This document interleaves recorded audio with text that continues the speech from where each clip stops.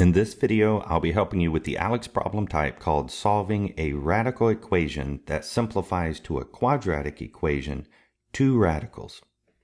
And in this example, we have two radicals, both on the same side. To begin to solve this and remove the radicals, I would first need to isolate one of these two.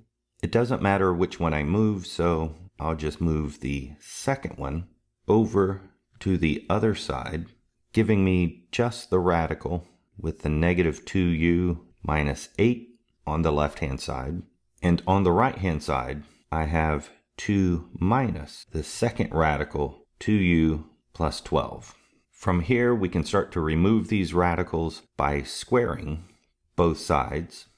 On the left-hand side, we now have just what's under the radical, so we've canceled the radical with the square. On the right-hand side, we have 2 minus the square root of 2u times 2 minus the square root of 2u minus 12. I just rewrote it over here to show that when we do the multiplication, we will have 2 times 2, which is 4. And we'll also have negative 2 times that radical, and then second, negative 2 times that radical. So a minus 4 times the radical. And then lastly, finishing the distribution or the foiling, the negative times a negative is positive, and the square root of 2u plus 12 times the square root of 2u plus 12. Again, the radicals will cancel, giving me 2u plus 12. From here, we now have just one radical, and we can start by moving everything else to the other side. So I will subtract 4 from both sides. I'll subtract this 12 from both sides, and then I'll also subtract the 2u from both sides, giving me now on the right hand side just the minus 4 square roots of 2u plus 12, and on the right hand side minus 2u is a minus 4u, and minus 8 minus 4 minus 12 is a minus 24.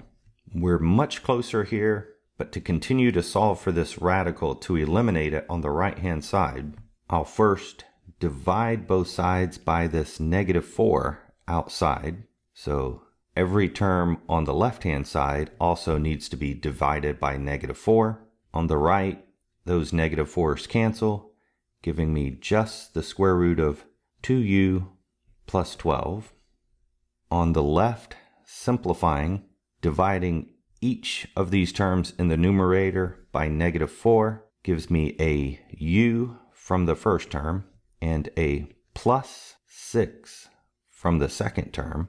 So our expression now is much simpler. However, we do still have a radical on the right, and I can again square both sides to remove this second radical, giving me on the right hand side the 2u plus 12. On the left-hand side, u plus 6 squared would give us a u squared, and then we would have a plus 6u and a second plus 6u, so a plus 12u, and then the last terms, 6 times 6 plus 36. At this point, we've removed all of the radicals. To continue to solve, since we have a quadratic here, we need to set this equal to 0 by moving all of the terms to one side. I can subtract 2u from both sides and subtract 12 from both sides. This would give us a 0 on the right, and on the left we still have our u squared, but combining like terms, this would be a plus 10u and a plus 24.